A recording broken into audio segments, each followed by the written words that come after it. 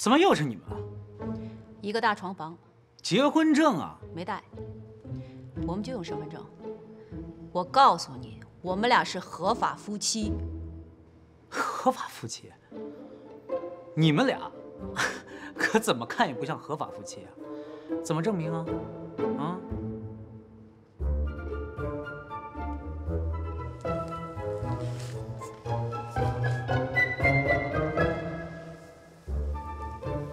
哎，问你，我你们俩在干嘛呢？报警吧。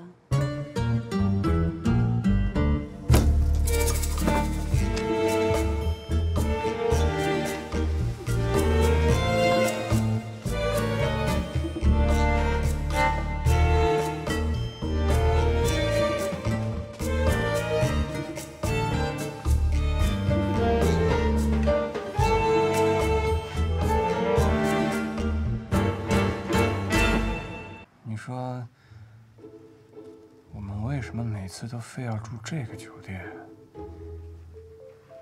为什么每次都会碰到那个特讨厌的人？那特讨厌的人每次都不让我们住，你说这是为什么呀？不知道。那你知道什么呀？我知道你要去哪儿，我就跟着你去哪儿。这叫什么？这叫夫唱妇随。你觉得我是大丈夫？刚才我已经深刻地体会到了。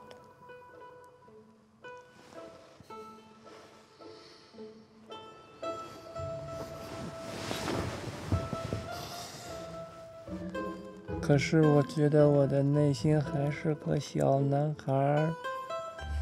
可是我觉得我的内心还是个小女孩。小女孩，如果我以后犯错了，你就打打我、骂骂我，还要亲亲我。小男孩，以后我要是犯错了，你就打打我、骂骂我，还要亲亲我。我吃醋了，我难过了，我害怕会失去你。我吃醋了，我难过了，我害怕会失去你。不如趁着月黑风高夜，咱们俩再做一次吧。你听我说，宝儿。做完了再说。别动，别动。我们俩早点回家吧。别动，太晚了，阿婆会等着急的。我们俩下次还要再求阿婆帮忙呢，好吗？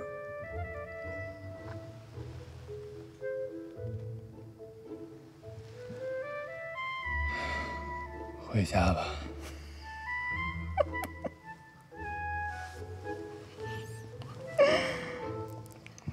爱你。你要再这么说，现在就回不了家了。爱你，爱你，爱你。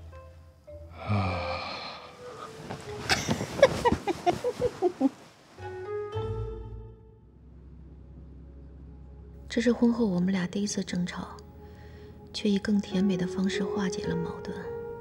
可是我的心里隐隐不安。一个离婚的女人，带着一个孩子，嫁给了比自己小6岁的男孩。未来的道路是怎么样的，我不知道。但有一点是肯定的，无论发生什么，我都要去面对，还要感恩。佳明，我想对你说，如果你能爱我几年，那将是我的幸运；如果你能爱我一生，那将是我的命运。如果你不爱我了，我依然感谢你，在我人生最糟糕的时候，遇上了最好的你。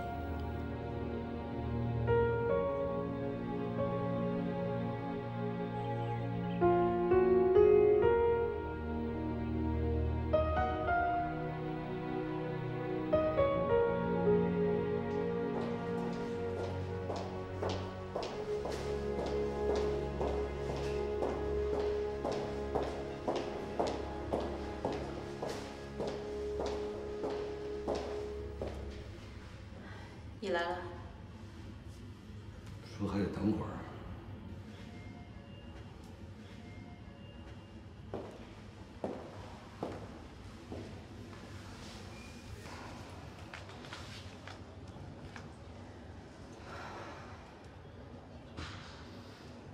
这天儿还不错哈，本来说还有雨，天气预报说了。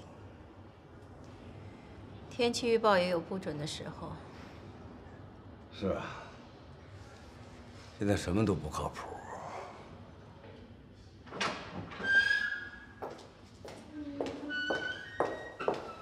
检测报告出来了。哦，谢谢啊。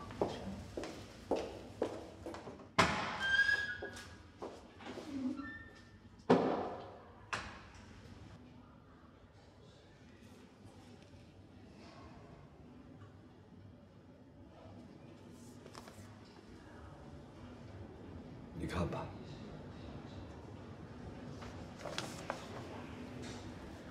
看完了告诉我就行。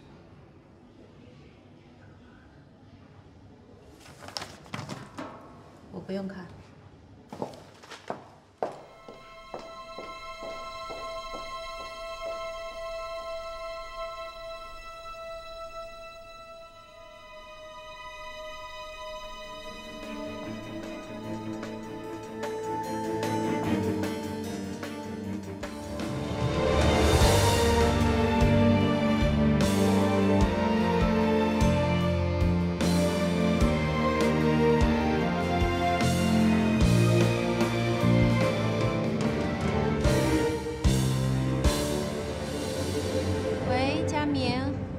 干嘛呢？我在爸这儿呢，我带毛毛来看看爸爸。你怎么这样？你怎么敢先斩后奏呢？哎，我这不是怕你不同意吗？毛毛那么小，你带他坐那么长时间的公交车啊？你放心吧，没事儿，东西我都带齐了。毛毛现在在姑妈那儿呢。啊，你等会儿啊，爸跟你说。喂，哎，小强，你别怪佳明啊，是我让他把毛毛带过来住2天的。你姑妈说怕你太累，他帮着你带2天孩子，怕你不同意嘛，所以没告诉你。哎，你放心吧，你姑妈带孩子有的是经验。哎呀，姑妈带毛毛，我当然放心了，我是不放心鲍佳明。你晚上别跟他喝酒啊。你看，我把他留在这儿，那就是想让他陪我喝一杯嘛。那正中他的下怀，你等着他向你告状吧。怎么？你们俩有事情了？你晚上别主动问他，听他要跟你说什么。肯定是你又欺负他了，你不许欺负他啊！佳明啊，人不错的，给我买了台电脑，正装呢。说以后啊，哎，咱们就能那个什么，视频通话了。哎呀，爸，这个女婿算是被你给挑着了啊！你们俩就好好聊啊，我挂了啊。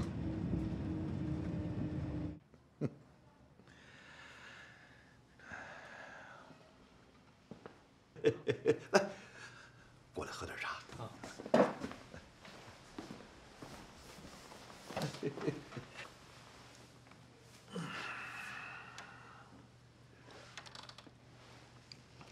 爸，有件事儿我得跟您道个歉。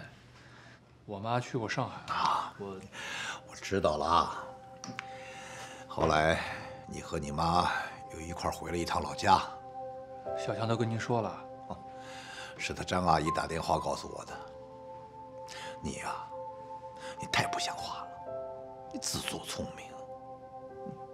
有的时候啊，这方法不好，它也不会有好结果。我也是被逼的没办法了。不过这事儿我是做的不对，对不起啊，爸。哎呀，我没有怪你的意思。我是说呀，你爸爸妈妈一定很伤心。我爸他倒是个通情达理的人，关键是我妈。不急，啊，慢慢来。那小强是个什么人，你还不了解他吗？日子长了，你爸爸妈妈一定会接受的。你不知道我妈她多不近人情，要不然5年前我也不会离家出走。不能这么怪自己的父母，啊！这人跟人呐，要是不接触、不交流、不沟通，那中间老也隔着千山万水。可要是有机会能够相处在一块儿，这日子长了，谁是个什么人，一清二楚，是不是？啊，我呀，给你爸爸妈妈准备了一点崇明糕，是我和你姑妈亲自做的，抽空啊给他们寄去，让他们也尝尝。这个糕啊，和那个高，它是谐音，步步高，多吉祥。行，我一会儿就去叫快递。哎，就算你父母一时半会儿不能接受小强，没关系，来日方长，细水长流。还有什么能够撑得过时间？啊，这人跟人之间，他有什么？他能挡得住真情？是不是？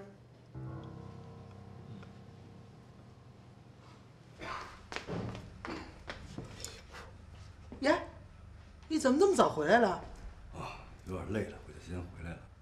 面煮好了，吃碗面上去。不吃了，您吃吧。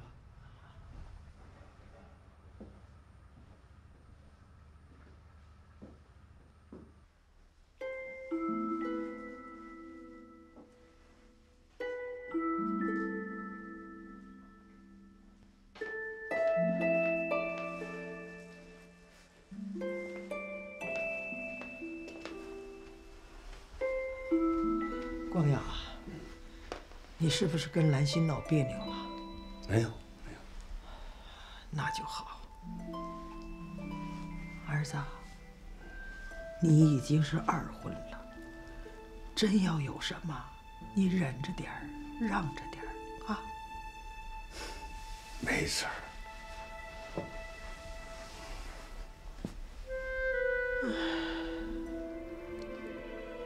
您叹什么气呀？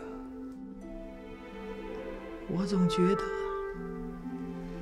兰心这个人呢，太难搞了，他心思太鬼了，怎么样我都觉得他比不上于小强。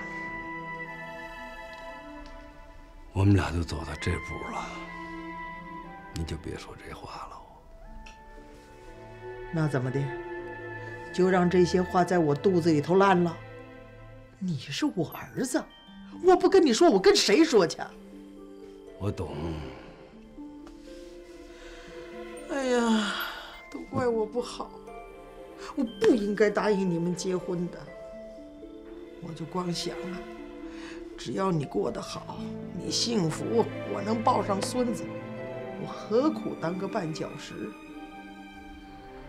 可是现在看看兰心这个人呢，我觉得他这个人太阴暗了，怎么能拿个剪刀去剪一个小婴儿的头发呀？太损了。他这么做是不对，但这事跟您也有关系。您说您干嘛非要做那什么亲子鉴定呢？哎。我可没有让他去剪人家小孩头发啊！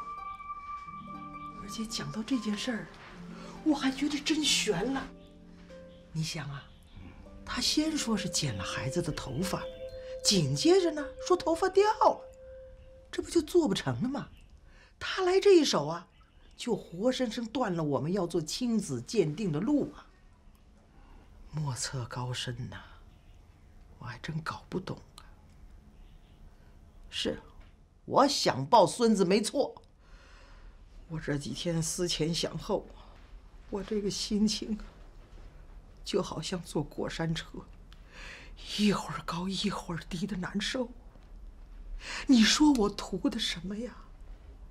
你挣这么多钱，我辛辛苦苦的守着这个房子，不就是指望将来能够多留一点给我们的子子孙孙，让他们日子好过一点吗？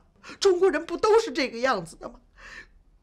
你也安慰安慰我呀！我说了那么多，我我心里头委屈啊。哎呀，我心里头也委屈。那你跟妈说呀，啊？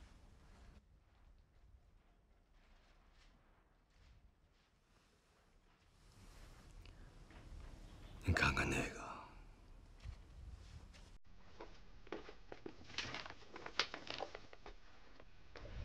基因鉴定，谁的？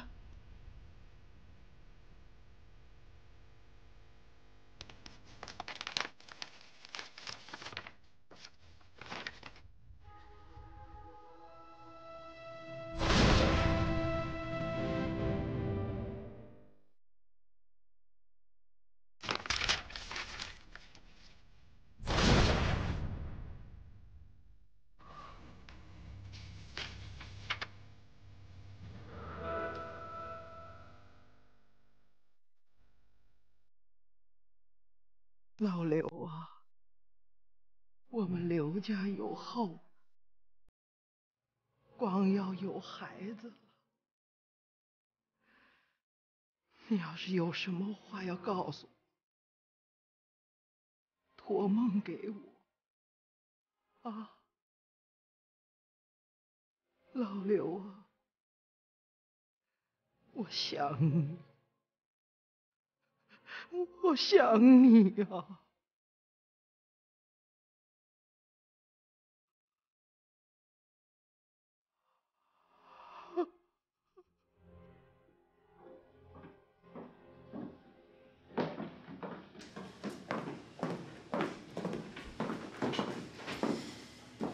你好，于小强，怎么有心情请我出来聊天啊？你少废话，赶紧坐吧。哎呀，怎么一来就闻到浓浓的火药味儿啊？我们本来是两个世界里的人，因为你要攻击我，你要挑战我，为了保护我儿子，我只能回击你。我问你，你那天为什么要偷偷摸摸去剪我儿子的头发？谁说我剪你儿子头发了？你既然做了，为什么不敢承认呢？我儿子才刚过100天，你怎么下得了手呢？你真的是太可怕了！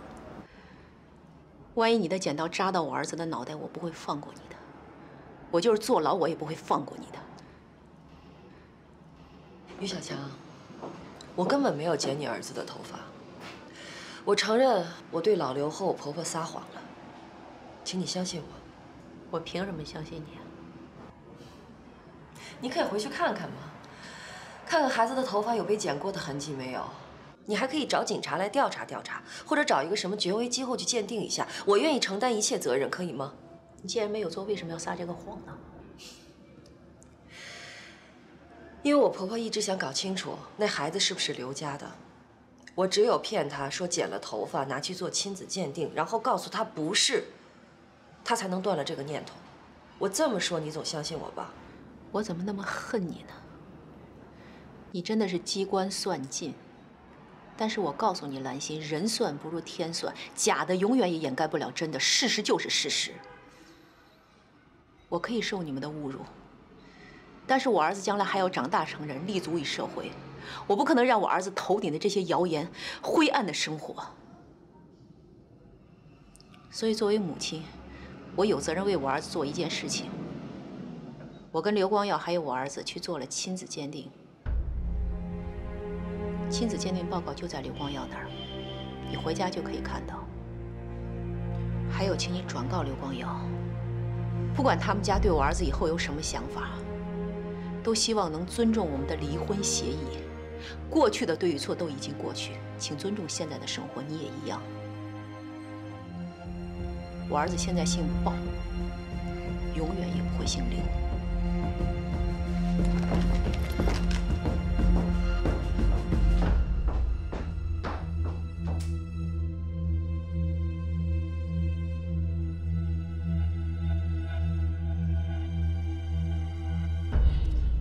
想不到于小强会拉你去做亲子鉴定，现在证明孩子是你的，不摆明当初我们冤枉人家了吗？哎呀，早知道离什么婚呢？现在说这个也没用了。现在最重要的问题是，这事儿要不要跟兰心说？哎，别，千万别啊！不过他以前倒是说过，如果我们要回孩子的抚养权，他支持。哎呦，傻儿子，他的话你还能相信呐？当务之急，反正就是2点：第一，先别告诉兰心，省得他闹事儿；第二啊，稳住小强。反正孩子已经证明是我们家的了，咱也不急，慢慢跟他磨啊，想办法把孩子的抚养权拿回来。但小强的个性，也不是这么轻易就会答应的。我们得准备做持久战呢。早知现在，何必当初啊！哎，后悔药也来不及吃了。现在呀，你就赶紧让兰心怀孕生个孩子吧，哎，这样她心里平衡一点呢。啊，对了，不要再吃避孕药了啊。避孕药？兰心跟我说的，你们不是在避孕吗？什么年纪了？哦。像我兰心一向心高气傲，一帆风顺。我堂堂海外归来的高级设计师，我居然会败在一个家庭主妇的手里，太狼狈了，太狼狈了。你呀，就是喜欢自作聪明，聪明反被聪明误。你看遭报应了吧？什么叫报应啊？你别不相信，这世上还真有报应，善有善报，恶有恶报。不过你要是现在想扭转局面的话，应该也还来得及。那怎么扭转？他们都不相信我了，要不然也不会背着我去做亲子鉴定。那还不是因为你撒谎在先？你以为他们会相信你弄丢了头发？那我现在怎么办啊？你现在2个选择：一是继续隐瞒，2是说出真相。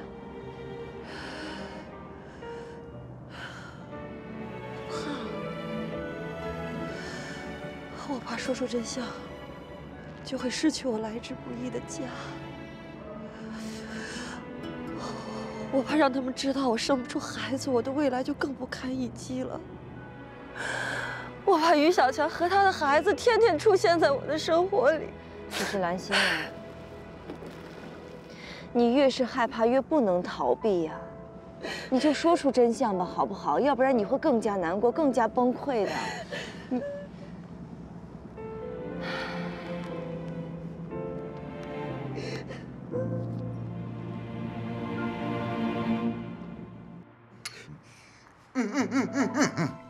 哎呀，你慢点儿。小强跟我说了，不让你多喝啊。他是怕我借酒消愁。借酒消愁？我怎么没看出来你有什么愁啊？也的确没什么，都过去了。哎呀，这个可不像你包家明的个性啊。有什么就说什么嘛，心里藏着是喝酒，这酒可喝不痛快。爸，小强有没有跟你说他和刘光耀去做亲子鉴定的事儿啊？有这事儿啊？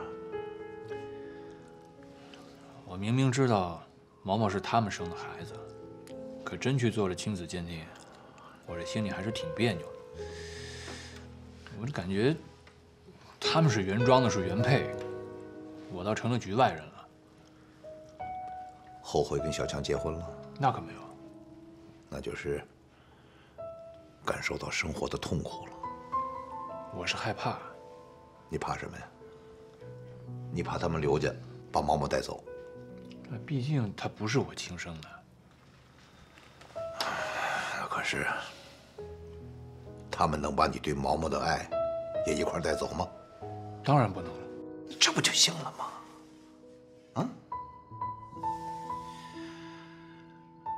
知道，我知道你对毛毛有感情，大家全都看在眼里。小强他心里能不清楚？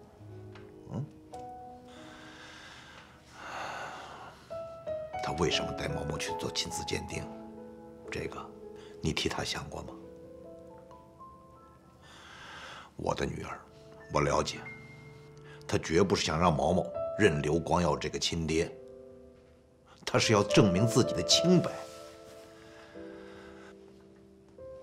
再说了，这一辈子，孩子不知道自己的亲爹是谁，这亲爹也不敢认自己的孩子，那这对谁都不公平。你说是不是？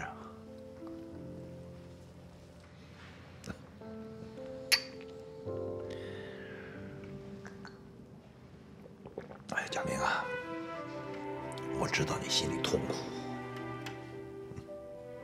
可是啊，这一个男孩要想成长为一个男子汉，他就必须接受生活的痛苦，就这样，他才能慢慢的变得强大，才能懂得承担，知道包容。老实说，很多时候我都觉得自己内心还是一个小孩儿。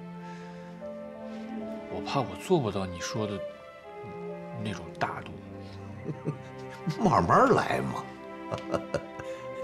以后啊，心里要是有什么不舒服，到这儿来，岳父陪你喝个痛快。那小强该不痛快了。那没办法，这是男人之间的事儿，他们女人理解不了。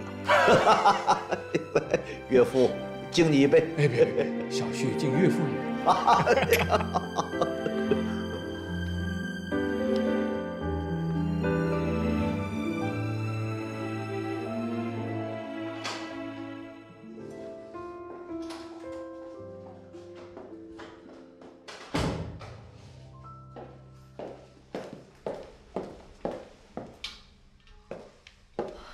妈，回来了啊？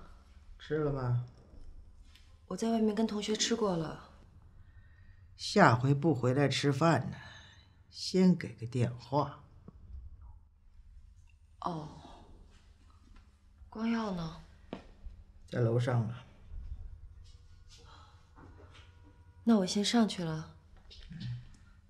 妈晚安。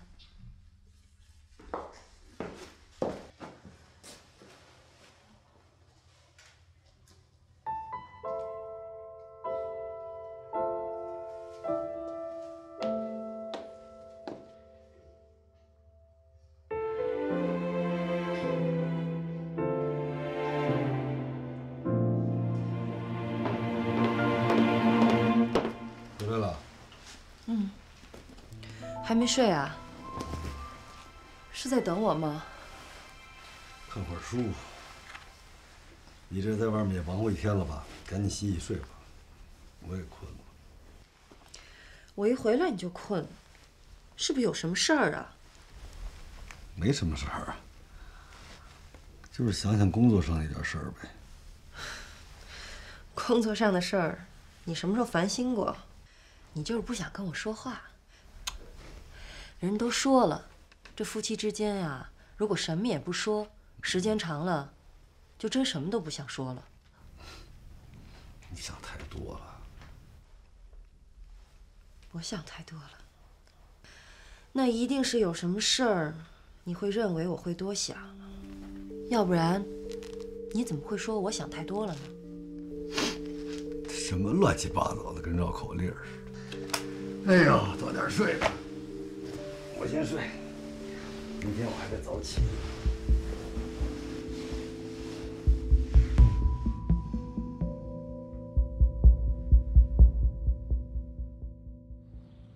像这么样起起伏伏，看着一个人最后的孤独。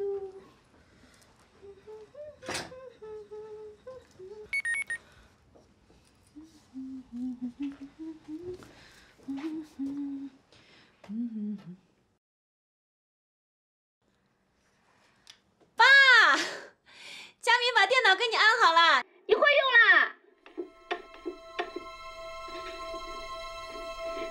毛毛抱过来给我看一眼。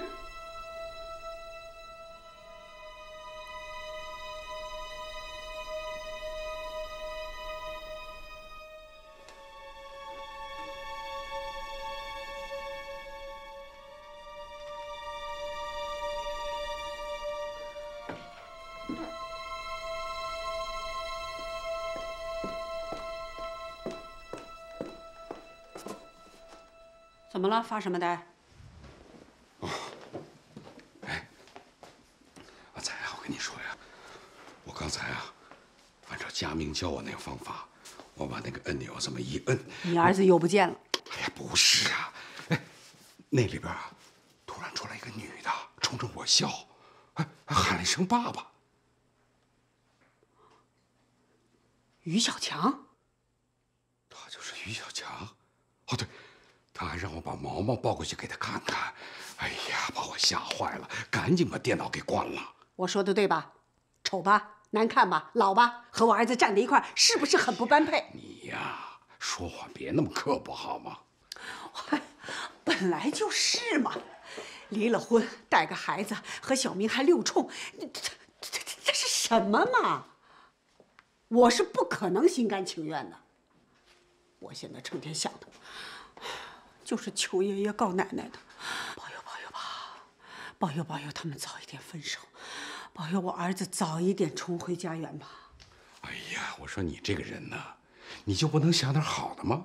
啊，第一，你儿子有下落了；第二呢，儿子每个星期都会打电话来问候问候；这第三，他现在呢，有人看有人管，再也饿不着了。鲍有余，我听出来了，你这是在为于小强鸣不平。哼，你别想着你做好人，我做恶人，我们两个是一条战线的。像于小强这种女人，我怎么可能认呢？我堂堂于阿彩的儿子，又不是捡剩菜剩饭的。呀，越说越离谱了，嘴里边还是积点德吧。我还真告诉你，那个电脑你不会玩，你就别玩了。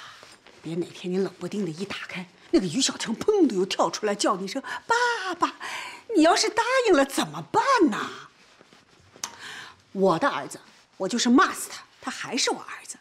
我说过的话，我还可以收回来。别人就不一样了，你答应了，你后悔都来不及的。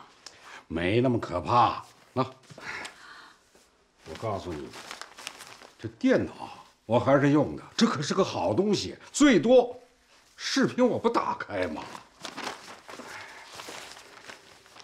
阿彩啊，你想过没有？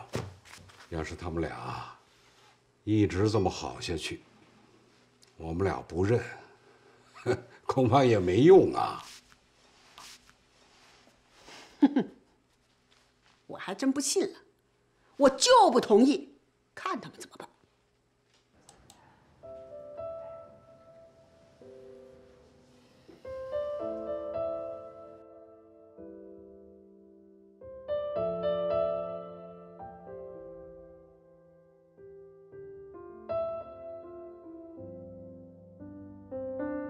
叔叔阿姨，我发了几张佳明最近的照片，你们一定很想念他吧？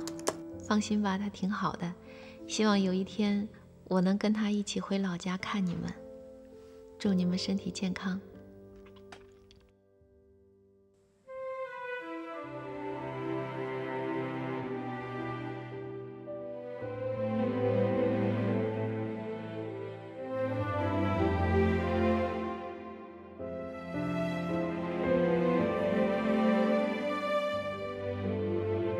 谢谢啊，再见。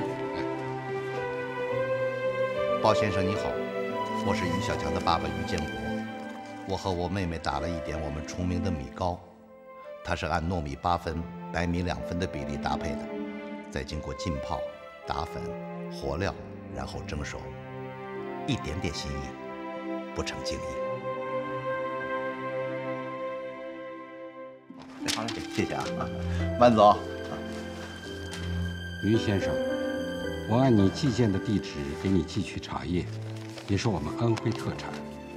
你赠我米糕，我回礼茶叶，君子之交有米糕的糯香，也有茶叶的芬芳。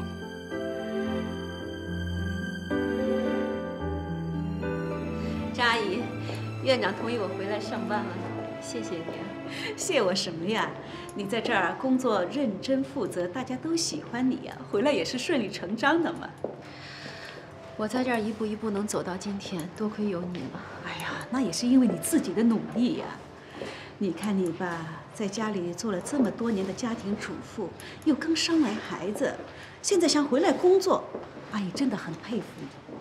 不过阿姨提醒你啊，你想要在这儿更好的发展，还得到外面去多学习学习。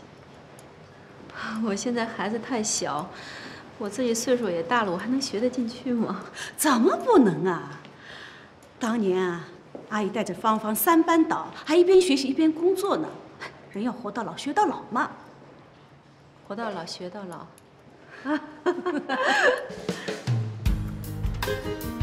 老婆，你到底要去哪儿啊？哎呀，你快点切，我腰都做酸了。到了你就知道了。你不会是要给我什么惊喜吧？带你一起去读书，算是惊喜吧？啊！干嘛？你要摔死我啊？读什么书啊？我在网上查了，成人教育学院有一个短期培训班，我现在带你去报名。我学行政管理，你学市场营销。哎呀，我抽你一下啊！啊，咱俩手牵着手走进了教室，你坐在我的这边，我坐在你的这边。你递给我一块橡皮，我递给你一张纸条。打开一看，上面写着：“你可以做我的初恋女友吗？”我已经毕业好多年了，你听好了，我学的是行政管理，你学的是市场营销，我们俩不同班也不同桌。那我们可以一起先学行政管理，再一起学市场营销吗？不行，我们是去学习，又不是去玩儿。那我不学。你敢？一块学多好呀！万一你考试不及格，我还可以帮你呢。我为什么考试不及格啊？哎呀，这年纪大了嘛，读起书来就比较吃力嘛。鲍家明，跟他在一起的日子都是笑的日子，我们互相给对方惊喜，我也感觉自己越来越年轻了。现在社会上都在讲公平，可是讨论公平不能泛泛而谈，必须放在具体领域，结合具体问题来分析。比方说，有的领域潜规则比较盛行，有的人钻空子搞门道一夜暴富，有的人靠劳不招聘捧上了铁饭碗，还有的靠拼爹获得了火箭式的提拔。求人的事屡见不鲜，不论是升学、看病、生孩子，还是办企业、上项目，很多都得走关系、靠背景。具体到每个人呢，如果你到某个单位上班是靠关系进去的，那么你就别谈什么公平，因为这本身就不公平。但是，如果你是靠自己的本事进去的，那就是公平。今天真的是好丢人呢。老公，你说我为什么一上课就爱打瞌睡啊？你带孩子太辛苦了。那你怎么不困呢？因为我也是你的孩子呀。孩子。啊？再来一个孩子。哎呀，你说我是不是老了？我学不进去了呀。没事，有我在呢。上课的时候我听得可认真了。今天老师说的挺好的。今天讲的什么呀？老师讲的是公平。公平，这一段我又梦游了。老师是这么说的，他说现在整个社会都在讲公平。如果一个人他是凭着关系去到了一个单位，那就没有公平可言。但如果他是凭着自己的本事在这个单位找到了工作，那才叫公平。你讲的真好。哎，那是老师说的。老师讲课，我为什么打瞌睡？你讲的我怎么全都听进去了？因为老师没我帅呀。去你的！哎，你说我提议咱们俩去上夜大还是挺好的吧虽然我都没有听进去，但是你全都学到了，将来总会有用的。是我的提议，咱们俩要在一个班上课，没错吧？多亏有你，不然我学费都白交了。你比我年轻，比我聪明，比我记性好。不用着急，回家我给你补课开小灶。你要做我的私人家教吗？那你怎么感谢这个鲍老师呀？哎呀，姐弟恋瞬间就变成师生恋了。有你这么对老师的吗？鲍老师，我错了。那你怎么样教育你的学生呢？于同学，我都想好了，我不仅要在学习上关心你，我还要在生活上关爱你。完了。啊？完了。你还想要什么？那好吧，我们快点回家吧。你教我怎么生活吧。哎呀呀，鲍老师该犯错误了。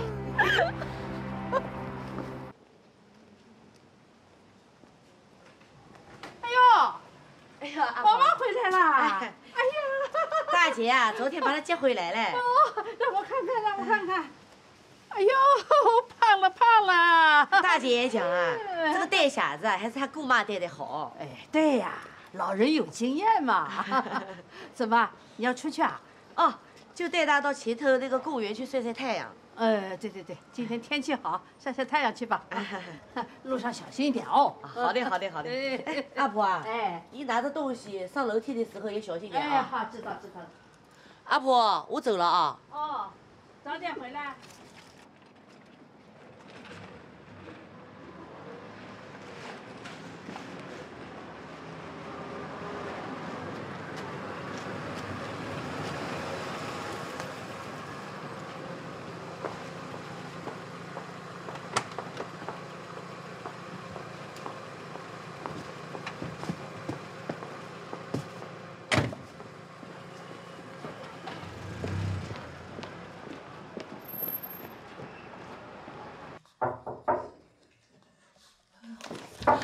又忘带什么东西了？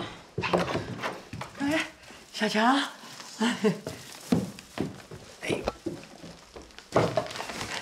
毛毛呢？小管带着出去晒太阳了。哎呦，真不巧。你看家里什么都有，你每次来都大包小包的。一点心意嘛，要不我坐着等他一会儿。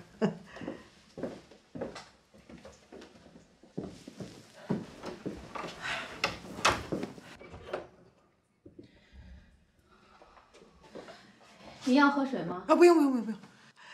那个小强啊，小管带孩子行吗？那么年轻没经验，我还真不放心呢。他挺好的，他帮了我不少忙。小强啊，你现在还没有工作，经济上有没有困难呢？没困难，真的没困难。有困难就跟我说，毕竟我是孙子的奶奶嘛，又不是外人。啊，爷，来，坐，我们俩聊聊嘛。啊，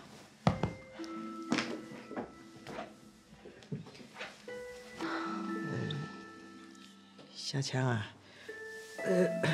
那个，光要把鉴定报告给我看了，我收起来了。以前冤枉你了，过去不说了。我要说的是，谢谢你啊！你还愿意主动去做亲子鉴定，我非常感激你。我们刘家终于有后了，我也对得起光要死去的爸爸了。我可以常常来看看他吗？毕竟名正言顺了，是不是？我是想说，你忽然来，是不是还有什么别的意思？啊，我是想啊，那个，你要是孩子带不过来呀，我可以帮着带的。光耀就是我一手带大的，我有经验。您现在年纪也大了，好好享享福吧，保护好自己的身体最要紧。我每天都锻炼的。我的身体你不知道吗？我身体好得很呐，尤其要带自己的孙子，我浑身都是劲儿。我的孩子我一定要自己带的。哎，是，哎，那个，我可以常常来看看他吗？这奶奶看孙子嘛，天经地义，是不是？也不是。你今天忽然来，我都觉得挺意外的。是，我今天是失礼了，没打招呼就来了。可是既然已经来了，以后再来就不意外了，是吧？我的意思，你一下说要常来看毛毛，我没有心理准备，这个我也得跟家里人再商量一下。这有什么好商量的？我是奶奶，他是孙子，我们有血缘关系啊。再说了，哦，不让奶奶看孙子，这要传出去，人家说你于小强不通情理的。好了，毛毛既然不在，我就先走了啊。这些东西您带回去吧。哎，这点东西算什么？我所有的财产给毛毛，我都愿意啊。好了，不吵你了啊。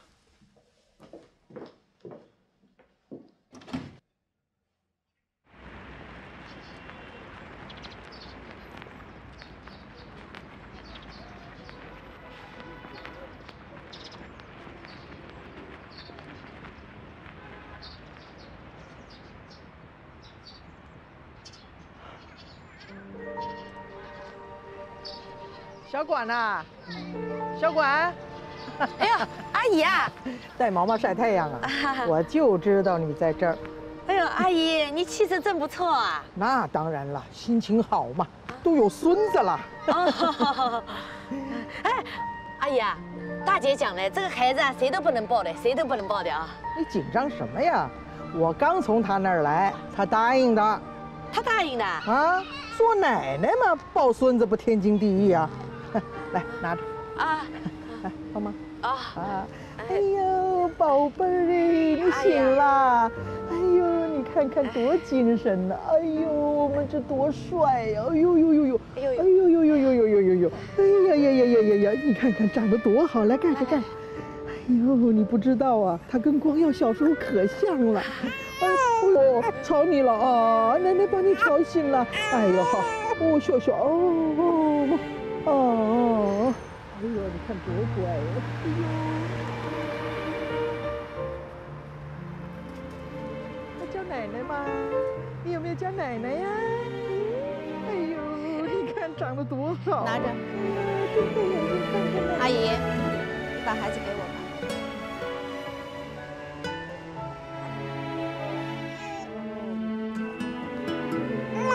我们回家了。小强，我抱抱孩子有什么关系？你怎么这样呢？走啊！哦。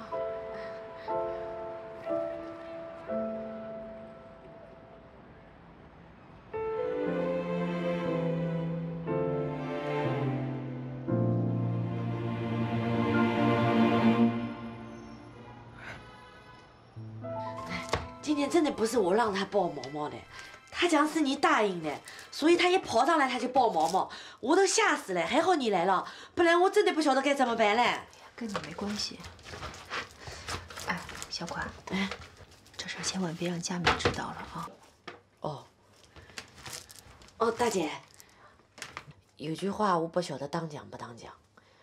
高红阿姨之前是做了很多不应该做的事情。但是她毕竟是毛毛的奶奶嘛，奶奶抱抱孙子，也是天经地义的嘛，对吧？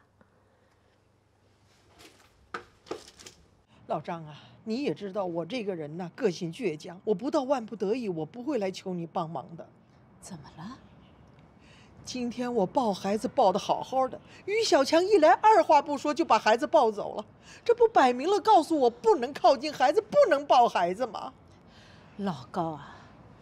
离婚让于小强真的很伤心。你那会儿指责孩子不是老刘家的，这不等于断了跟孩子的联系吗？现在做了亲子鉴定，就要把孩子要回去，这世上哪有不付出就要得回报的好事儿啊？我没有说现在就要抱回去呀，我只是希望能够让我看看孩子，抱抱孩子，我带带孩子啊。是，他们离婚的时候是闹得一塌糊涂的，但是大家都有错呀。再说了，孩子是无辜的，他毕竟是我们家刘光耀的亲生骨肉啊。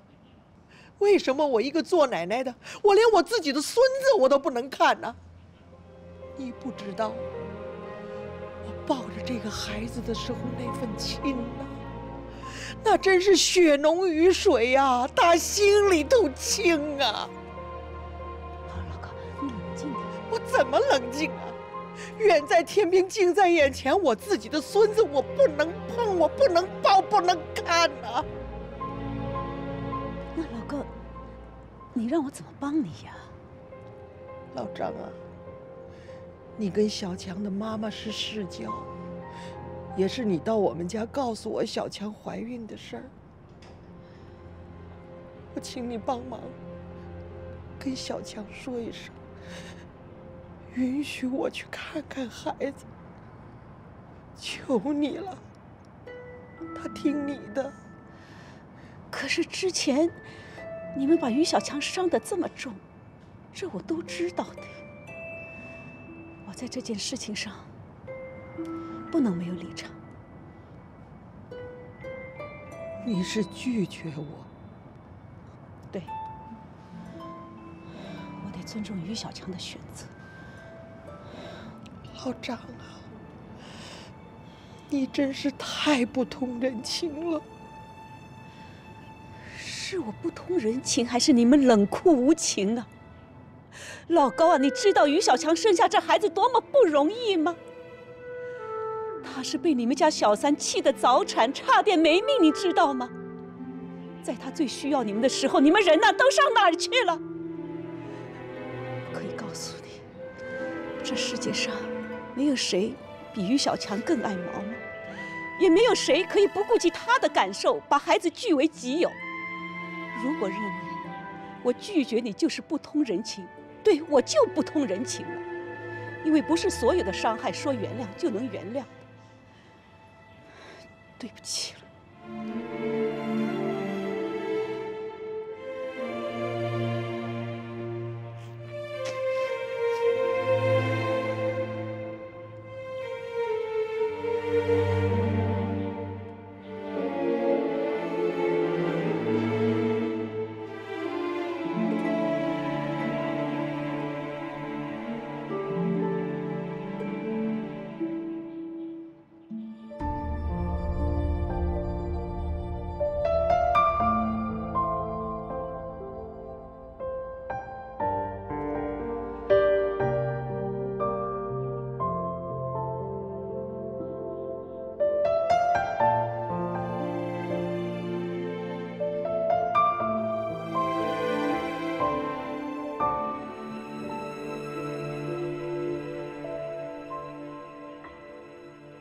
没想到我妈妈一枪头就把你毁掉了。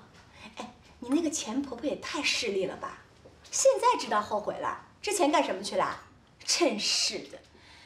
哎，我越想越气恼，他们凭什么怀疑毛毛不是他们刘家的啊？现在亲子鉴定做出来了，就是他刘光耀的。估计他现在啊，撞墙的心都有呢。自己的孩子不能认，真是活该！哼。可是他妈妈要是一次一次过来看毛毛，你说我该怎么办啊？不要理他，照样拒之门外。我也这么做了，可心里还是有点不忍。你说奶奶来看孙子，我死活不让，会不会有点无情啊？哎，你有没有搞错啊？是他们无情在先，好吧？那倒也是，以前死活不认，现在一下子又热情如火，太不考虑我的感受了。再说我也得考虑我们家佳明的感受。佳明对我去做亲子鉴定，心里一直有障碍。本来他一心一意把毛毛当自己的孩子养，你说现在刘家人一次一次跑过来，那不等于无时无刻都在提醒他，毛毛不是他生的，你说他心里怎么受得了？对呀，包家明这个人啊，再厚道也受不了这个打击的。小强，我跟你说啊，你听我的，人来了不让看，来了就赶，门都不让进。她像个恶婆子一样的。哎，对待这种人就不能心慈手软的。哎呀，那你说毛毛要是长大了知道我这么做，怪我怎么办？哎呀，你这个人就是这样的，做事情嘛老是瞻前顾后的，干嘛呀？你想跟他们妥协啊？哎，别的我不敢说啊，你要这么做，包家明那一关肯定过不了的。不信我可以帮你去试试看呢。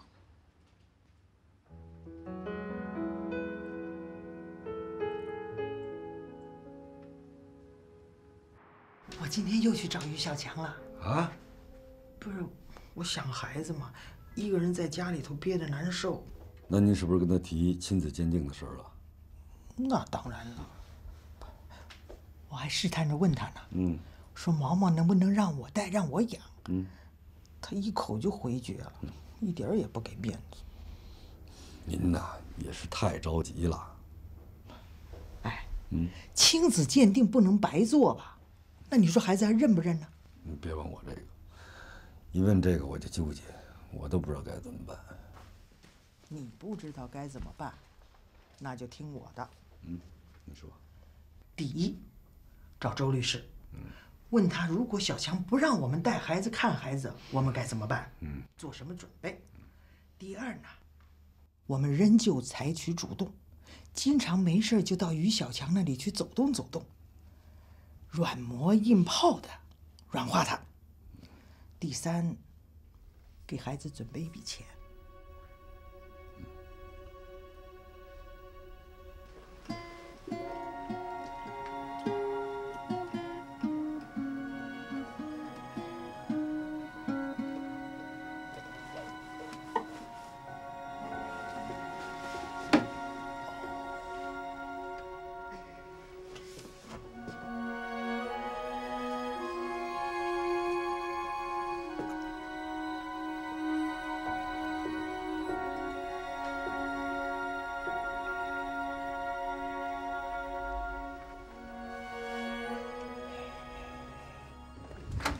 包家明，哎呀，你干什么呀？干什么呀你？哎呀，你干嘛呀你？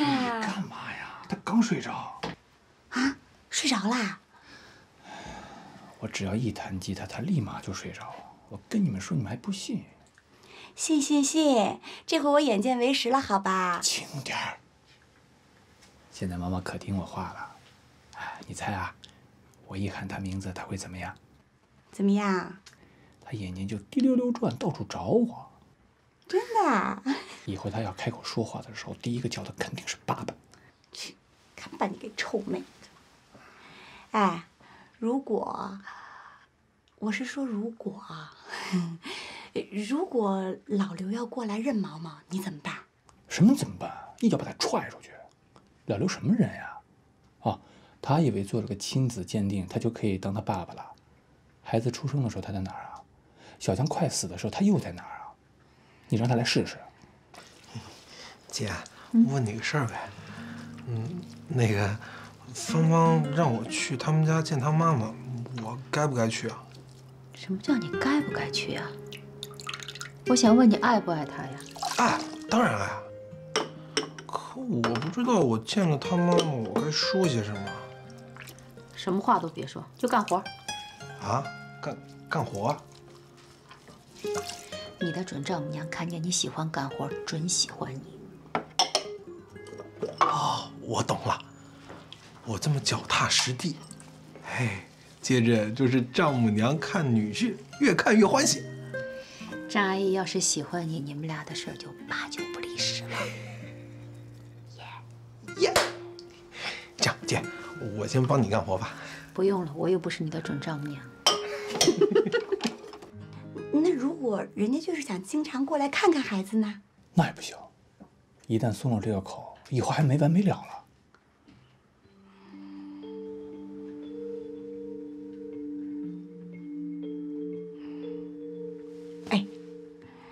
如果，哎呀，我是说如果啊，如果要是于小强同意呢，他同意他们经常过来看孩子，你怎么办？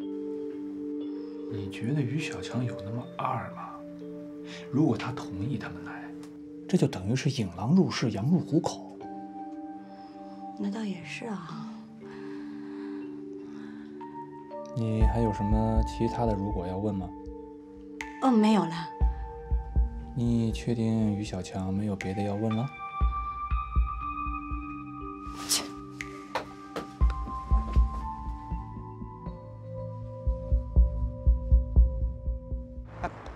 芳芳，你怎么了嘛？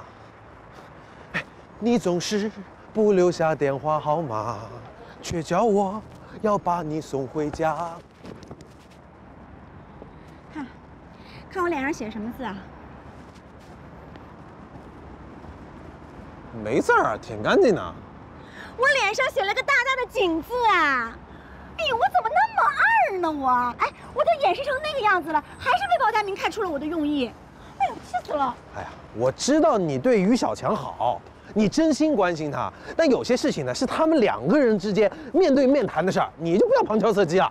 哎，你说这话什么意思啦？什么叫旁敲侧击啦？啊，朋友的事情就是我的事情，那何况是于小强的事情，我当然要管的了。好，你都说了朋友的事要管，是不是？那我们俩的事呢？我们俩什么事情啦？不是你说你要带我去见你妈妈的吗？我什么时候说过的啦？我怎么不记得啦？上回你就说过的呀。上回啊？上回是什么时候啊？哎呦，我怎么一点都记不得了？这种事你也能忘啊？你脸上还真写个井字。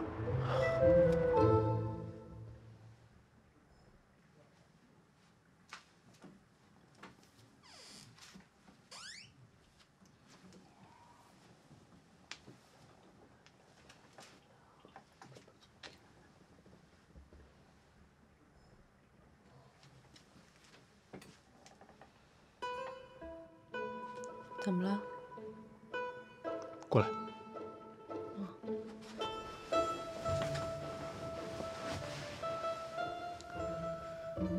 你今儿是不是让芳芳来试探我了？试探什么呀？那些问题是不是你让她来问我的？他问你什么问题了？于小强，你怎么那么能装呢？我装什么了呀？没劲。怎么了？睡觉。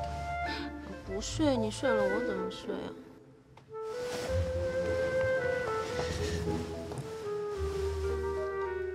看来是我想多了。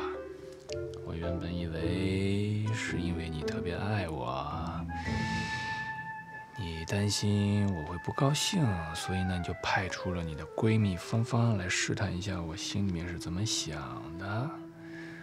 现在看来是我自作多情了。事实上就是这样子的，就是这样子的。我就是怕你不高兴，我才让芳芳来试探你的。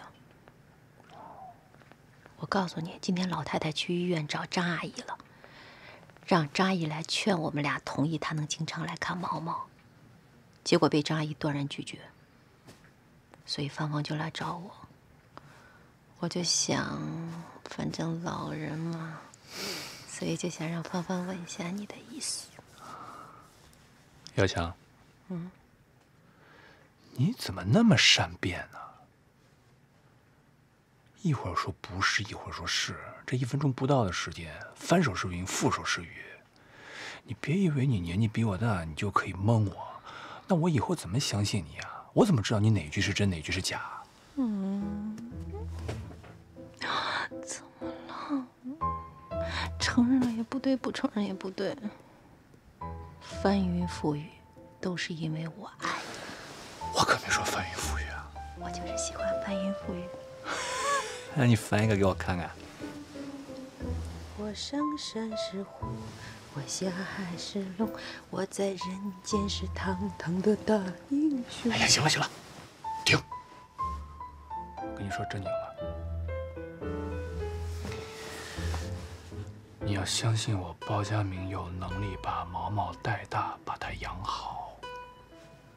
你看我啊，多阳光，多聪明，多帅，又有事业心，又有责任感，所以去他妈的老六，我可以把毛毛变成包家明第2。你今天晚上又没刷牙是不是？